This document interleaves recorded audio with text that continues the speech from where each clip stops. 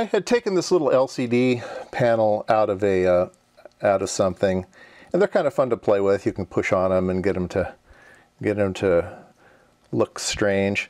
The construction of these things, that's not what this video is about. You can look up the construction. They're sandwich plates of glass, and then there's material inside that can change the polarization of light, and there's a polarizing filter in there, and things go in and they come back out in a reflective one. So there's kind of a mirror on the back, then when you energize them with electricity, you can get things to appear, and that's because the top piece of glass has indium tin oxide, ITO. The ITO is a transparent conductor, and it's patterned into the shape of whatever you want to see. So if you want to have a 7-segment thing, you would put little 7 stripes on the ITO and bring them down to connectors, which is down here. You can't see them because they're transparent. But then you can get it to do, I don't know if I can, yeah, that's not going to create some static. Sometimes you can get static and light them up.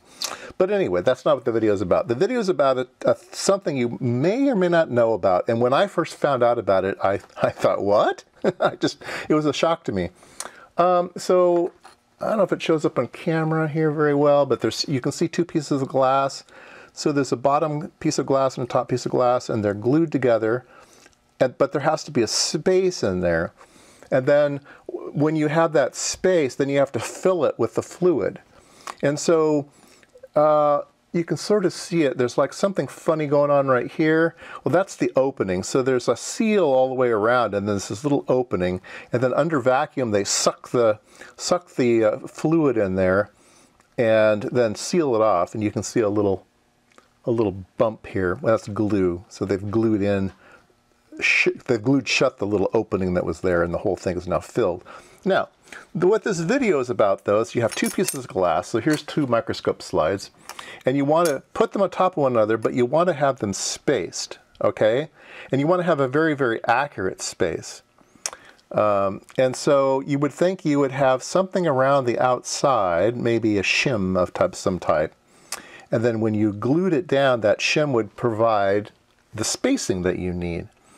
Well, they tried that, and it just didn't work very well. It was hard to control the distance across the whole thing. Maybe the piece of glass, it would be expensive glass. It was perfectly flat. It might be bowed a little bit. And when you put that on here, then it would be different distances, especially with a big, like your monitor, right? It's a big, giant thing. It's hard to control that thickness everywhere, right? So, how would we do these 2 pieces of glass? How would we put them together? So here's the magic. It's in my fingertips here, okay? We're going to put salt. Yeah, this is big giant salt, just so it photographs well.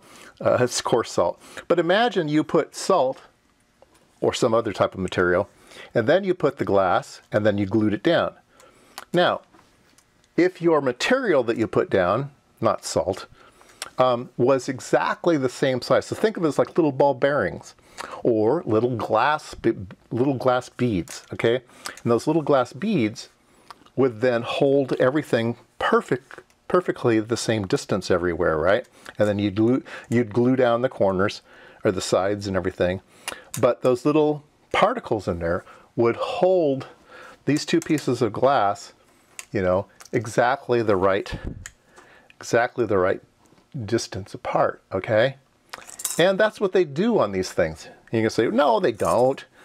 I don't see any little specks in there. Well, guess what? Those little tiny specks are very, very small. The distance between these 2 pieces of glass is very, very small.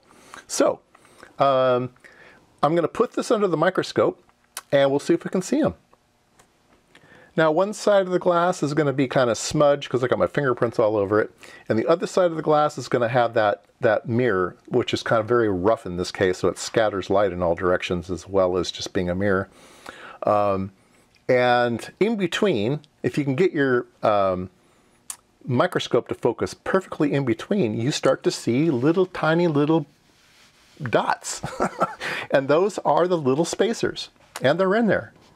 they appear black here in this microscope, but they're actually clear.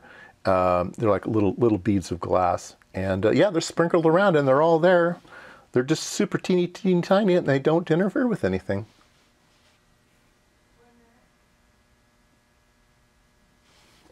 All right, just a fun little fact that you may or may not know. It's amazing.